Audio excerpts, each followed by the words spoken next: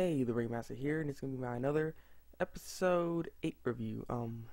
Good episode, good episode. It's kind of surprising. I didn't really expect this to happen, so yeah, it was a good episode though, really good episode. So yeah, they basically where they left off from before was they need to figure out they need to talk to Misanagi to go find out what he left at the shrine so they can try to reverse this whole calamity from happening, so they can stop all this, all this killing and everything from the schools. So that's where they left off, and so they needed to go find him, and he was in a hotel out of Yomiyama, so they had to go over there to go meet him, so to go talk. And so Sakakibara's sister or whatever, that girl that's always there that's at his house. I don't know, I keep forgetting her name for some reason, but yeah, so she's there. She's like, I don't really know. I can't really help you with anything. I can't freaking remember. I don't know why she has like such a bad memory. I don't know what's going on. It just seems like people that are from that year or anything, they don't remember anything. It's kind of weird. So she doesn't remember. So she's like, when I can help you, he's like, we end up meeting this dude. So I'll help you get over there and everything. So they're all packing up to go over to this hotel that's out of Yomiyama, this place, so they can meet up with Mitsunaga. And so some of the other students came like yeah, there was Reiko. What am I saying? See, now her name is Reiko, that girl that's Sakibara was was with. So yeah, what's her name? Akizawa comes, Yuya, Mochizuki, and then the rest of these other people, because that are out. I can't. There's some other dude in there. I don't know his name. I cannot remember it for nothing. So yeah.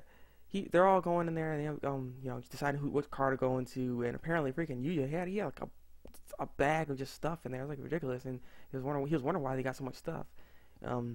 So yeah, so he ends up deciding to go in the car, and apparently I don't know, Akizawa seems to be liking Sakakibara or something. I don't know, because she wanted to drive in the same car that he was going in, because Sakakibara was like, I want to go into Reiko's car, and so she's like, all right. So she ends up going to Reiko's car, and she ends up putting Yuya in her car that's that's getting her driven over there. So it was kind of funny. I was like, interesting.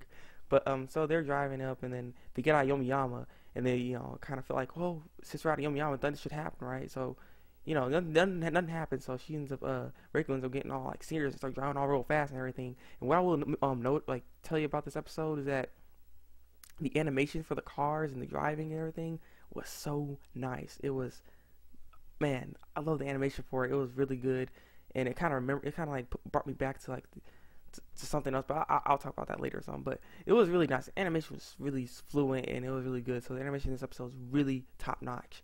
Actually, the first part of the episode I forgot to mention is that we ended up seeing like this little splash, and it looked like blood that was coming out, but it wasn't. It was just a cracked watermelon. And I don't know why it looked like some blood. I was laughing off of that, but yeah. And then we see why. We see what happens. In the watermelon, because apparently they get into the hotel. They couldn't meet up with Mitsunaga, so they're like, "Man, what are we gonna do? We're just gonna be waiting here the whole time?" I was like, "Nah." Yuya's like, "Let's go to the beach," because there's a beach like right over there. So they end up going to the beach, and they end up playing around, and they end up cracking a watermelon and eating the watermelon and stuff like that. So that's why the watermelon got cracked like that, and all that blood came out. Yeah, cause it looked like blood. Honestly, it's like that did not look like watermelon juices. So yeah, they're playing around eating watermelon. Going in the water, doing suplexes, doing all that good stuff. It was nice times. So I'm like, I think it's gonna be episode. Finally, nothing happens. They finally can calm down. No one dies. It's just nice and calm because they're out of Yomiyama, so nothing should happen, right? So yeah, they had a contest of who can get the most fish. So apparently, Yuya wanted to cook outside and eat some food right off the grill. And he's like, where are we gonna get a grill at and everything? Apparently, this is like a freaking Braga grill. So that's why he had that big gigantic bag. Now what I'm wondering is, how the heck you holding a big gigantic grill inside that bag? I don't understand how he did that. It was a pretty nice, decent big grill. I don't know how he had it in that big old bag of his, but he held it in there with a bunch of other stuff that was in there. It was just crazy. So I'm like, okay, all right. So they made contests of who can get the most fish, and so they had to split up into groups. It was Yuya, Akizawa, and someone else. Oh yeah, they also met up with Misaki May, because Misaki apparently she had to leave and stuff and go out of town. Basically, that's where she was going, to the beach over around this area, because her father's over there, and apparently her father works someplace, and they wanted to get together. And she didn't really care about the whole family thing, but that's why she was there. And so yeah. So the team was you know, uh, Yuya and Akizawa and some other girl. I don't know her name. They didn't really say it that much. And then it was the outcast basically was freaking that was funny. She was freaking messed up. It was Mochizuki, which was like buried in sand and he couldn't get out, and he's all sitting there all alone and crap. It's like, can someone let me out? So it was him, Sakakibara, and Misaki, and the outcast, and Misaki and Mochizuki's like, hey, I was never outcast as you know, out of the group. He's like, well, you're outcasted right now. He's like, dang, that's harsh. I was like, that's messed up though. That wasn't really messed up. So yeah, so they don't start catching fish. They didn't really catch anything. They couldn't really eat anything. So what's her name? Reiko, and they actually just buying some food anyway. So they ended up eating. Well, they did catch this octopus. Well, no, Misaki made me catch this octopus, and they did eat the octopus. That's pretty messed up too. She was like, it was a little funny too, but I won't say anything about it. But they caught my octopus, and they ate the octopus. They ate the chicken, the meat, and stuff. And as they're all eating, Mitsunaga ends up coming, and apparently he's trying to call Reiko the whole time. Reiko had her phone died. So yeah, so they end up talking about the whole calamity that's going on, and they're trying to figure out and trying to remember what did they do. And the funny thing is, he doesn't remember anything either. So I'm just like wondering, why don't they remember anything? What happens to them to why they can't remember nothing? This is so weird that they can't. Something this bad that happens, you can't remember it. There's something wrong. There's something wrong.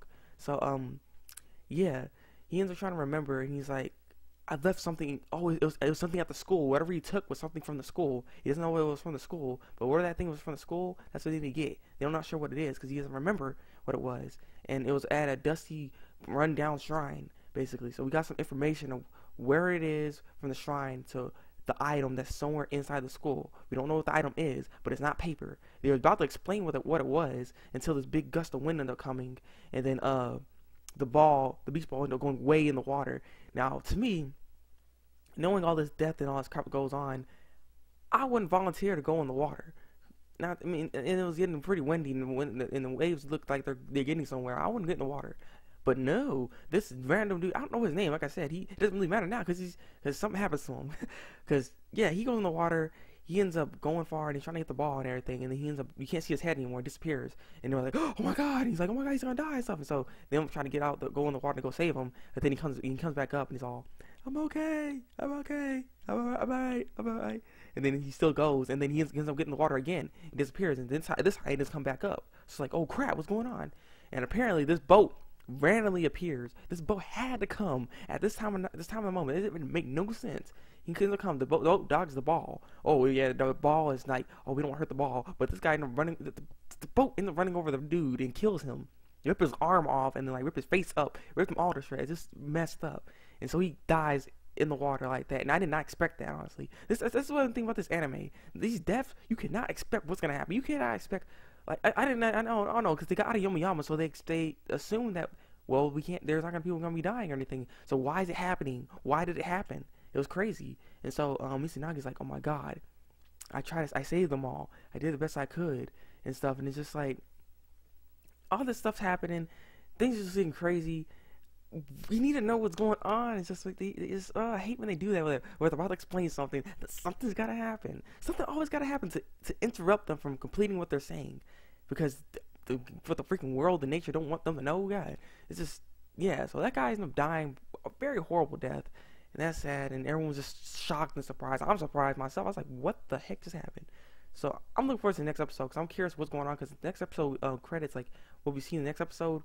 It was like blood rain or something. It was crazy because she had like blood, like a umbrella, and had blood all over it and stuff, and she had blood on her. So I was like, all right, what's going on in the next episode? So some more crowd's gonna be happening. So yeah, we gotta see what's happening here. This is getting crazy. I'm really looking forward to the next episode. So leave a comment below. Tell me what you think of the episode, because I didn't expect him to die like that.